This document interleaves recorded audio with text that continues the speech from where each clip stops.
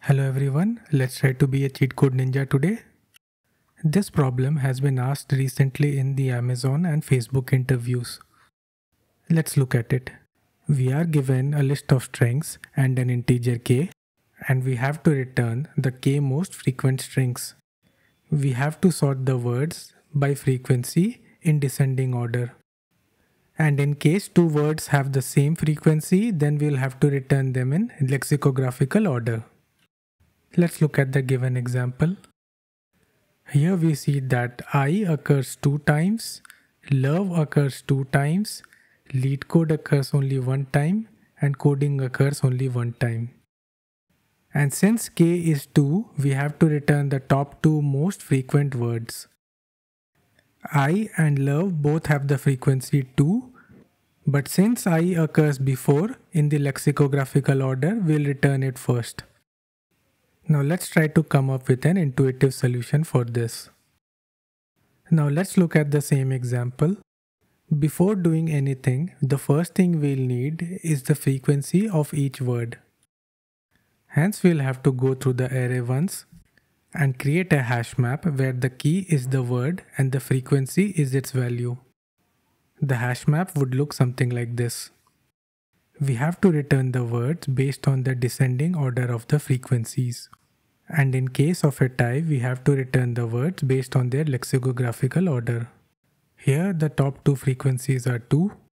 The words corresponding to them are love and I. And since there is a tie, we have to return them in the lexicographical order. Hence the output would be I love. Now let's assume that k is equal to 3.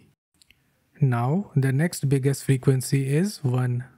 And the words corresponding to them are Leetcode and coding.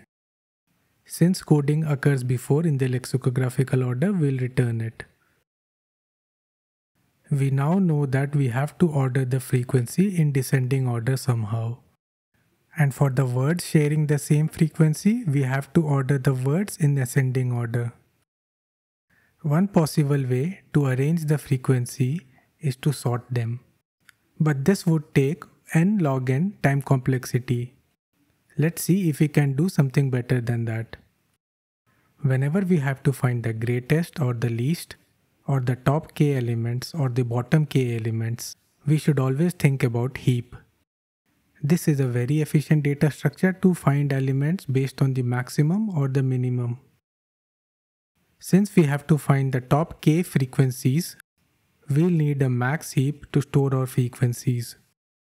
And in case of a tie, we'll need to retrieve our words from a min heap. Hence we'll need some kind of property like this from our data structure.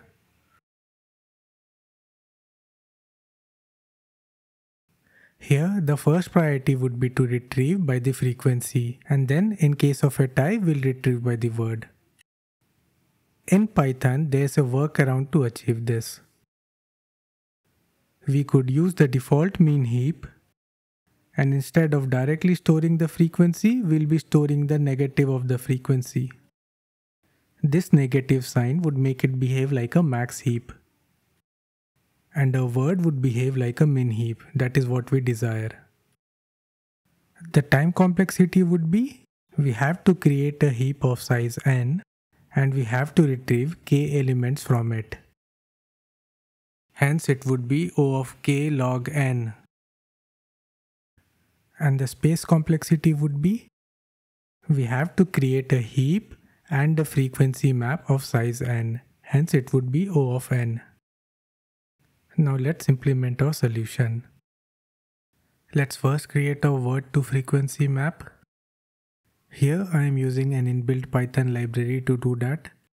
Most interviewers allow us to do that. Now let's create a max heap. Here we would loop over the frequency map, and then we would add a tuple in which the first part would be the negative of the frequency and the second part would be the word. This negative sign would make it behave like a max heap. And in case of a tie, our word would be in ascending order. Now let's call the heapify function.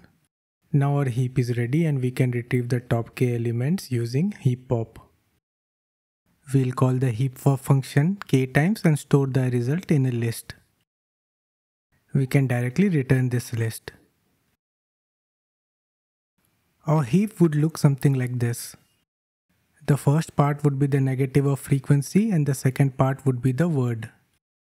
And since the word would be at the first index of each element, hence we are using the first index over here. We are doing heap pop from our heap k times. Now let's submit our solution. As you can see, our solution is accepted. If you thought this video was helpful, please leave a like and subscribe to the channel. Thanks for watching.